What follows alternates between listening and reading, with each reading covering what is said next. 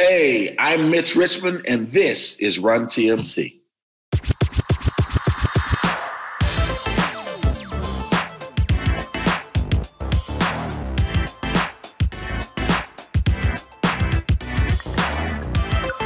Chris Mullin was there first, and we hit it off right away.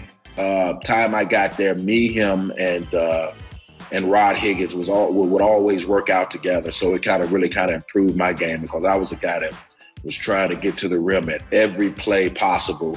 I wanted to try to dunk or get an and one or get to the free throw line. I was just always attacking the rim.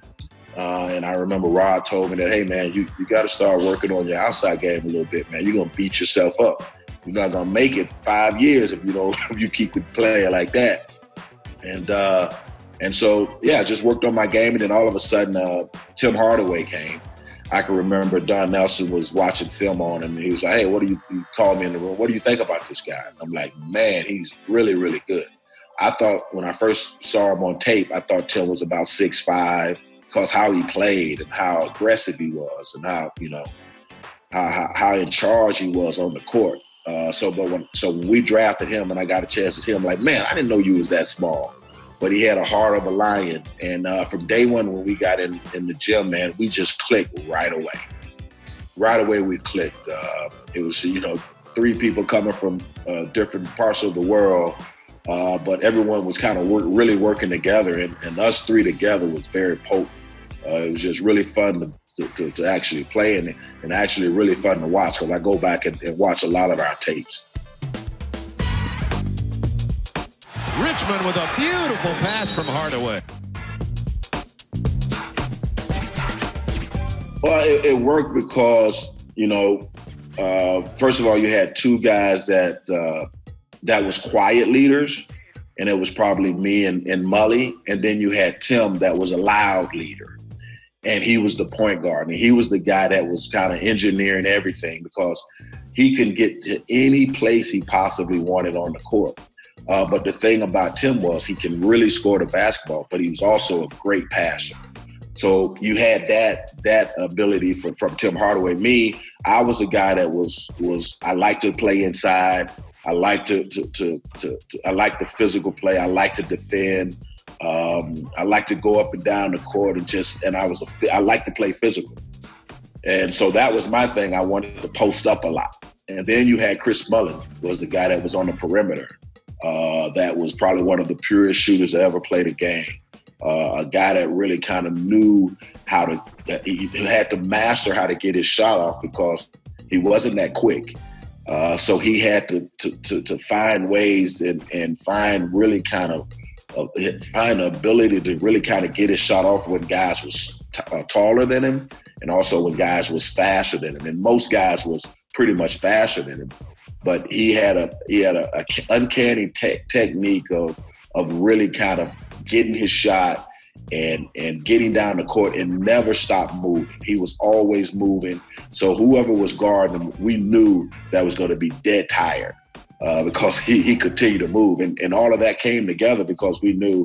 I remember one day when Don Nelson said, listen, Tim is going to be the captain. He's going to be the quarterback.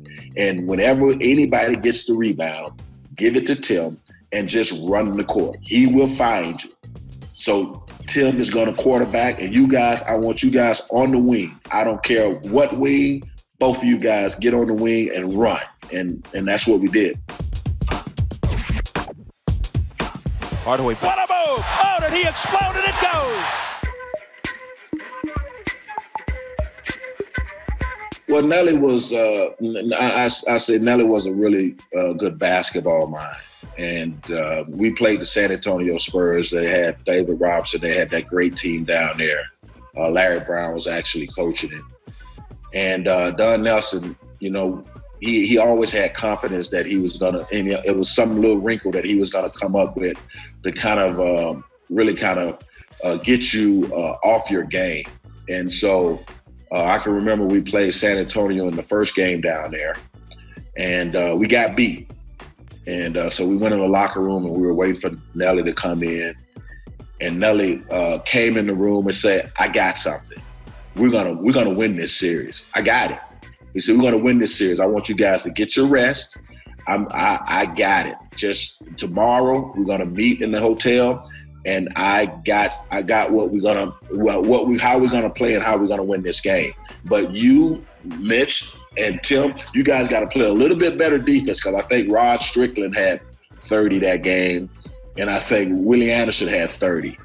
And so he said, you guys got to play a little bit better defense, but we're going to win this series. And I got it. So we were confident. Like, we went out of that locker room like, okay, we had the confidence in Nelly that he was going to come up with some wrinkle. And the wrinkle was he put Rod Higgins at center. So that was the way we ended up winning 4 straight games after that loss against San Antonio. Here goes Mullen. Draws the crowd all the way to the basket. Got it! It's all over! The Warriors are going to the Western Conference semifinals! And then we played the Lakers, and we felt like we could match up with the Lakers. We felt that we couldn't match up with them, but we had to outrun them. And this is the team that there was a Showtime Lakers, and nobody can outrun the Lakers. I mean, these guys ran with Magic Johnson. And so I think they beat us the first game down in L.A. And then the second game, Mully had a career night. I think he had 44. Was unstoppable. And we felt that, hey, man, we can win this series. We just got to play our best. We got to be at our best. And then we go back to Golden State and Run DMC open for us. And we probably shouldn't have had Run DMC open for us so early. Maybe we should have waited a little later. But Run DMC opened for us, and we could just see the Lakers down there. Oh, my God, they were ready. We played some good games down there, but the Lakers just over time, they kind of wore on us. They were bigger. They were a little older, but they were running better than we were. So they ended up winning that series. Oh my God! Well, we'll fit right in because we were doing it, but we were doing it a little bit more movement. The Warriors, before they got KD, how they moved the ball and how they moved their bodies, we were doing that type of play. The difference was that those guys was shooting threes. They were shooting more threes than we were, and I think it's just like anything, when. We would adapt it. We all shot threes. We all shot threes at a high rate. I mean, we're at a good number, but I can remember playing throughout my career, and if I shot 5 or 6 threes sometime, I'm like, man, that's too many threes. I got to go to the hole. You know what I mean? Now these guys are shooting 16 to 18 threes a game sometimes. So, and I'm talking about one guy, So I can remember the one time when J.R. Smith shot 23 threes in a game. I mean, that's unheard of. Like, so I think when you asked that question way back when, what would you change if you go back? I think one of those things that I always think about is like, I wish I would have shot more. You know what I mean? I wish I would have shot more. Here comes Hardaway on the wing to Richmond, the pull-up. Got it! He's automatic tonight.